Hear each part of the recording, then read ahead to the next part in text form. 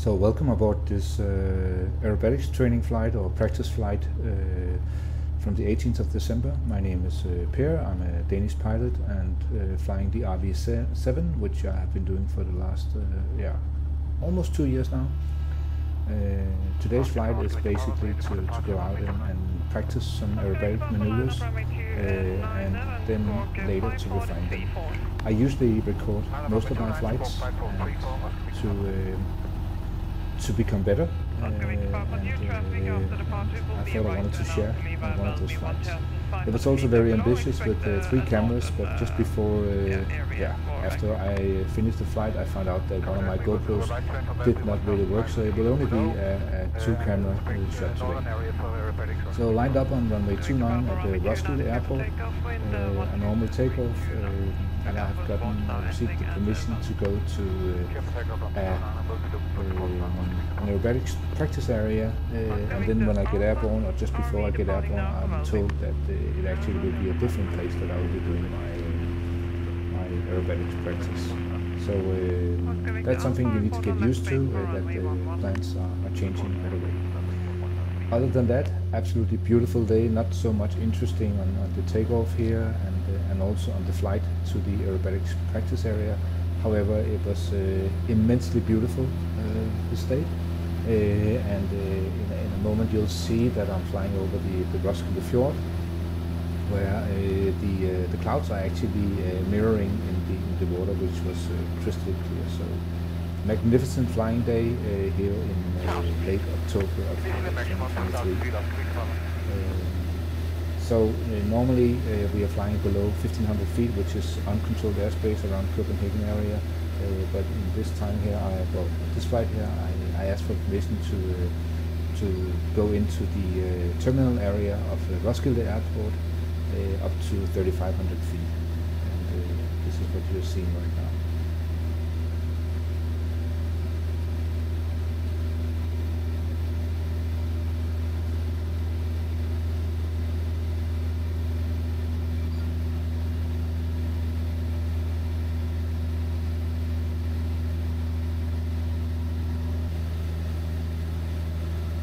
Right now ahead of me you can see Holbæk Fjord, and Holbæk to the left side of the fjord, or the southern side of the fjord, and then a short turn a little around the cloud that is blocking my space. And the first thing I always do is to just do a little bit of warm-up by just a couple of turns to the right and then to the left, some G warm-up, not more than maybe 2G, maybe 1.5, 2G, maybe sometimes a little bit more, just to get a little ready for the maneuvers. Today basically just doing some maneuvers. There was a couple of them, well, all of them I've done before, but not all of them in the RV7. So I just wanted to get them done. Not get them done, but basically just do them, and then always work for the next flights for refining them and becoming even better and more precise.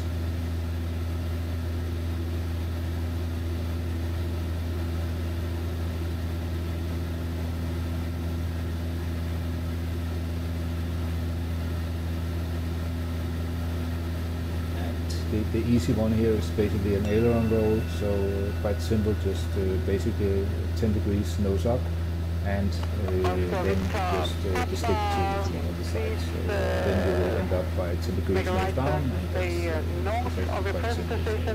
And operate no further south than the southern tip of Ulrik. So here we go with the first half-cuban 8, and my own comments to this one here is that the pull-up was actually quite good. I was around 60 knots on the top. What I didn't do at this time here was really to stick to the plan, and on the 45 degrees nose down, hold that line for maybe 1 or 2 seconds, then do the roll, hold that line for 1 or 2 seconds, and then do it again. Second one is basically the same. The pull-up is quite good, and then again not necessarily 45 degrees nose down, and the roll, and holding the line, and then the roll, and then holding the line for the pull-up. A little bit unclear on that one here.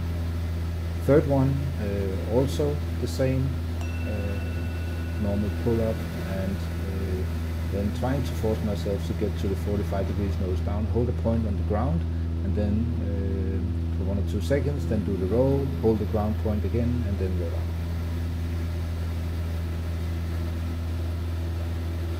A wing over, this was just, let's say, kind of a lazy turn, a little more than 90 degrees I can see, so nothing in particular with this one here, and then the reversal to the other side. Not actually not close to a lazy 8. Leaving altitude.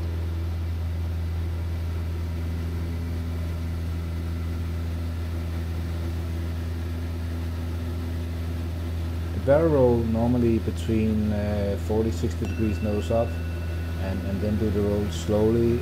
Normally this is done in preparation for having someone on the wing in a formation flight. I have a tendency to get the last part of the roll a little bit fast, so this is why I'm trying to force myself not to do it so fast. With a very good pull up here, quite a slow roll, getting down to around 20 degrees nose down, slowly rolling, and then level. So maybe a little more nose up next time, and just for the sake of it, make a long roll again.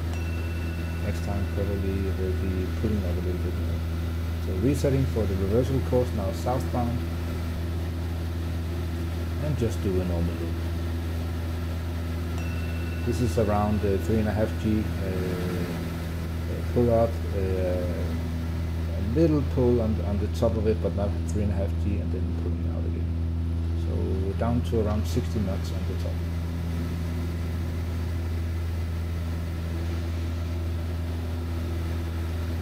Now the first Cuban 8, so basically 2 half-cuban 8s right after the other. The roll comes a little bit fast again, now holding the line a little bit more, but not so straight, but that will be better next time. Straight into the next half-cuban 8 on the top. And here I hold the line a little bit longer, do the roll. This where I hold the line is quite good, so now I have the feeling that how I need to hold the line. And then we do a lazy 8, so more than 90 degrees bank on the top. Follow it through.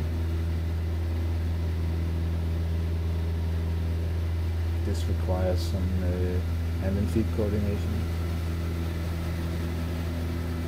Up again, more than 90 degrees, maybe 110 degrees on the top, and then reversal course back southbound.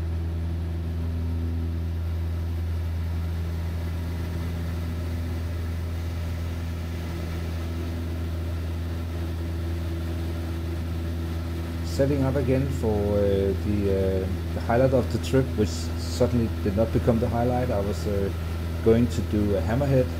Hammerhead is not that difficult. I've been flying a lot in the Valanca. I'm doing these ones here, but this one here I really got screwed up. My entry speed was not high enough, and secondly my pull-up was also not good enough, and I kicked in the pedal too early. It fell through.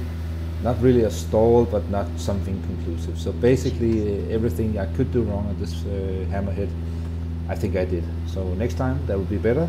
Now I know how the aircraft responds, and I need to have more speed on the entry of this. So not that good, but anyway, I wanted to share.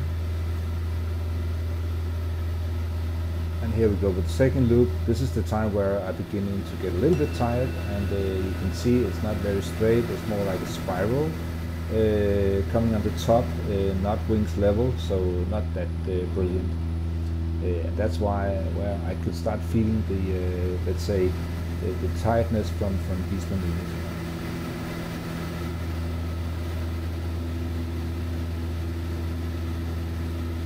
And then just one more half-cuban 8. And wings are not even level on the top any longer, so, and then I don't go 45 degrees nose down, hold the line, and then roll, hold the line, so not really impressive.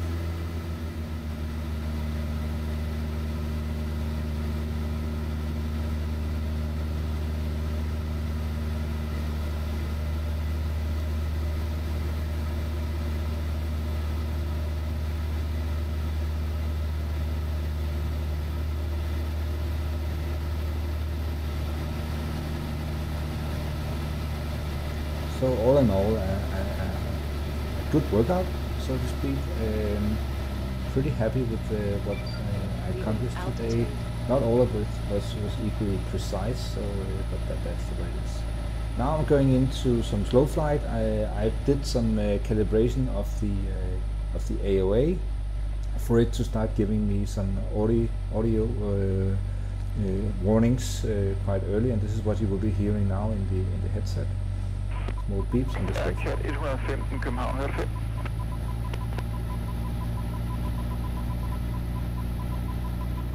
And again, working a little bit, keeping the airspeed pretty low, the angle of attack pretty high, and just listening to the differences in the frequency of the beeps.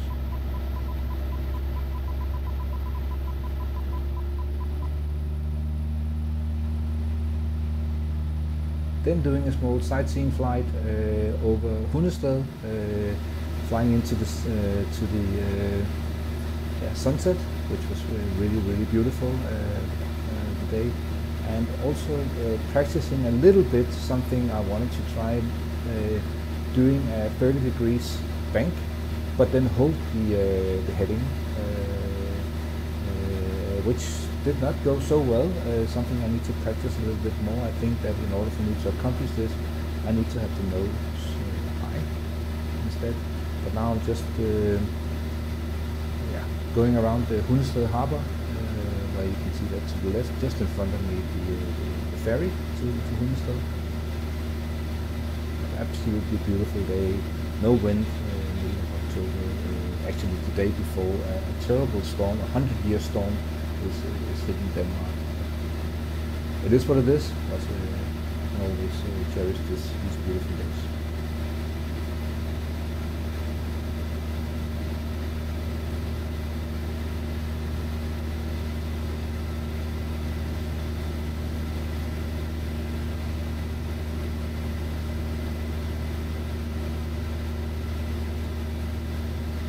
This is where I'm practicing the bank and holding the line. I tried to put in some rudder on this one here that did not go too well.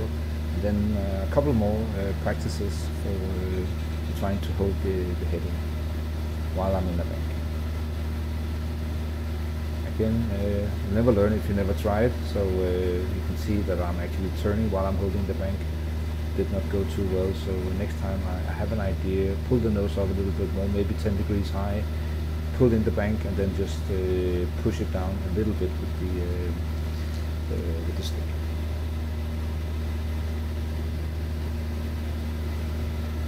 And then doing the other side as well, did not go too well either, so a little more practice. So it's not that I cannot fly in a straight line, it was basically just practicing some stuff.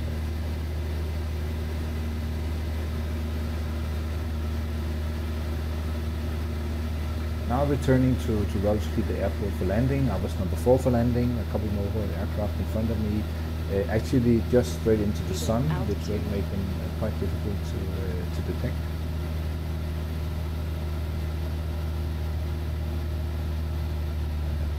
Turning on a long final, and I knew that I had 2 aircraft in front of me at that time, and I really couldn't see where one of them was, so in order for me to stay a little bit safe, although I rolled out on the center line, or the extended center line, I decided to go a little bit left to the center line in case I would get closer to the aircraft in front of me. And there was a small conversation between me and the tower on where the other aircraft was, and it was really difficult to see.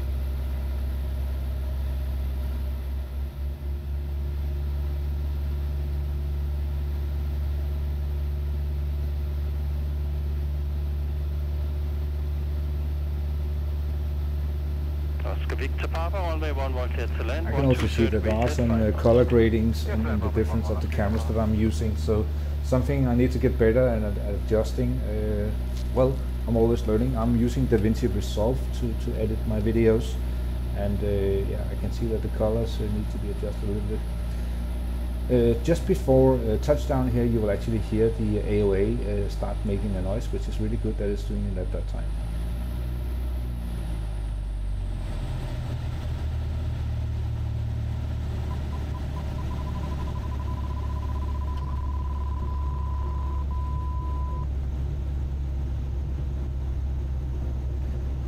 anyway, thank you for watching this video. I know it's a little bit long. I hope that that it's valuable to everyone. I have around 800 hours now, and really want to learn all the time and become a better pilot. Pushing myself, otherwise it will just be going around the garden, so to speak, every single time. But if you like my videos, like them and subscribe to my channel, and I'll promise to publish even more and make some videos and be even more ambitious with more camera angles at the same time. So thank you.